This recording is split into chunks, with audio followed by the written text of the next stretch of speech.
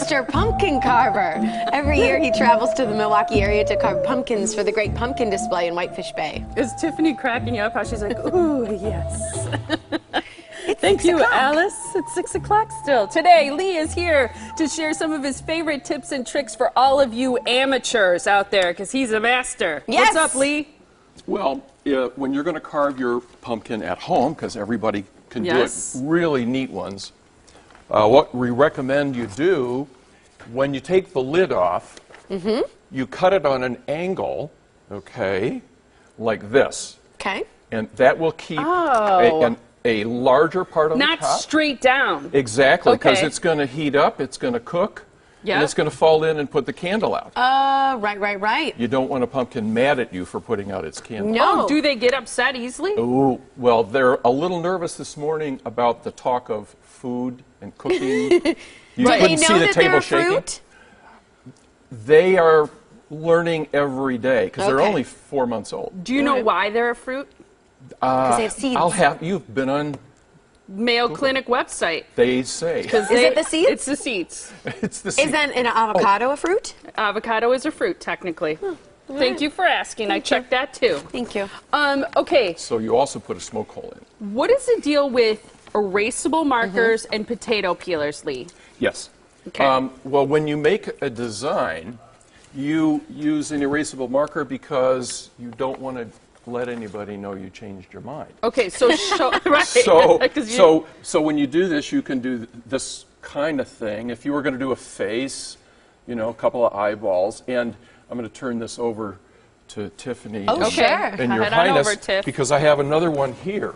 Okay. Okay. So the erasable marker, so you can change your mind. You look it in the face and decide who is there. If you're not feeling it, Alice, go ahead and change the face. All right. Lee, what about the potato peeler? And the potato peeler is for when we have large pieces, even just when you saw a piece, you can get some rough edges. This just takes the rough edges off. Oh, show us how you use it to get rough edges off then. Yes, right here. Okay, do we have a shot? Right here. Okay. Okay, you can take those pieces, little pieces See off. how he's doing that? Yeah. And then That's cool. with a larger piece, of course, you can sculpt. Okay, show so that. far, Tip it toward the this. camera. Okay, there you go. You can take the edges off, and then you use a sculpting tool to get the dirt out of his ear. Okay, and one of your other tips for carving pumpkins is using a keyhole saw to cut the shapes. Yes. I know that's how you get your shapes. Using the potato peeler to smooth the transition. Yes. And then your third tip, and I love this, is exaggerate the feature. Yes. Not that this is a morning Like of my exaggeration. eyes are an exaggeration of a feature. May I? You know what I'm saying? Yes, may I they borrow? are.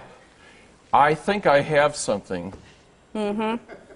It's a little bit different orientation of the eyes, but I've been working on the pumpkin over here.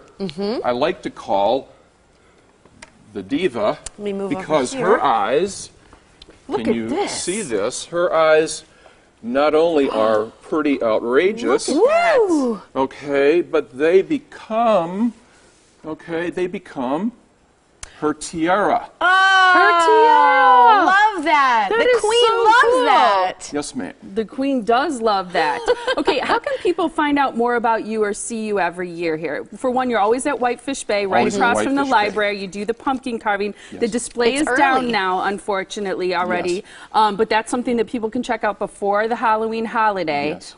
How else can people find out about you? Well, you can Google Lee Saberson and pumpkins, and I'll be there, but I haven't quite been allowed to be on Facebook yet. Oh, yeah, we'll ask your wife about that because yes, she's here. she let me out today. All right. Yes, and she's here. Thank you for letting him out because we always love having him. We got to have him our True. Halloween fix with Lee Saberson. Thanks, On the Lee. Morning Blend. Thank you so much. We love it.